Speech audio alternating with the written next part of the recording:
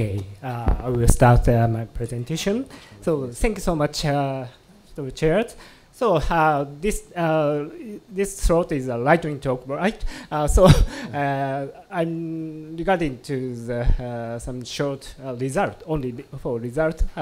But you were interested in my talk. Please visit our papers below the QR code. So anyway, I will talk about research for the not only using OpenStreetMap but also the using Mapillary photo taken data.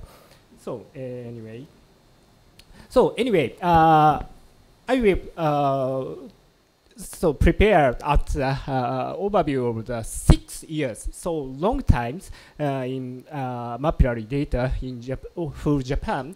So this is a summary of the Mapillary's data.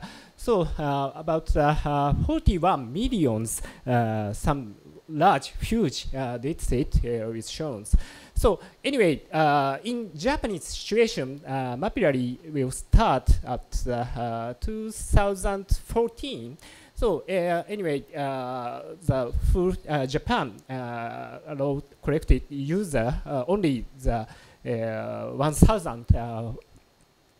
Anyway, about 1,000 users. So this time series in Mapillary taken photo, and also the user collaboration, user participate with the Mapillary projects. So this graph is shown the time series discussions.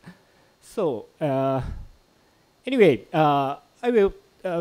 So data collecting and some database construction is very important things in the very huge data set. So anyway, we will do the 4 steps database construction. So maybe so 41 million data is very huge, and also the maybe I first time to use the PostGIS. However, the main hangover the in dataset. So I will switch to the this is a FOSS4G conference, so related with the FlatGeobuf format. So this is very quickly and very wonderful to use this database. So anyway. Reading times is very shortly and quickly processing also very quickly was maybe about 3 times faster than local domain of the PostGIS, and but the output data size is very huge in FGB format. This is so issues in my opinion. So anyway.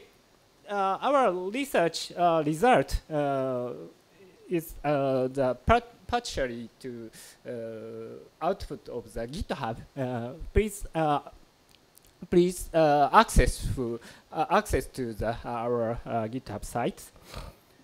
So this is result of the our research in relation Mapillary and the OpenStreetMap coverage. So anyway. About 15,000 unique Mapillary contributors during the 6 years. So anyway, the top 10 users only contributed about 90% of the image taken of Japan. So anyway, about 40 of Mapillary related OpenStreetMap laws have been updated since the Mapillary image were taken, which can help update OpenStreetMap load data progress in Japan. So anyway, last update of OpenStreetMap load before and after Mapillary image taken by 1 kilometer grid sites. So these these data will be now calculate with more locally local sites.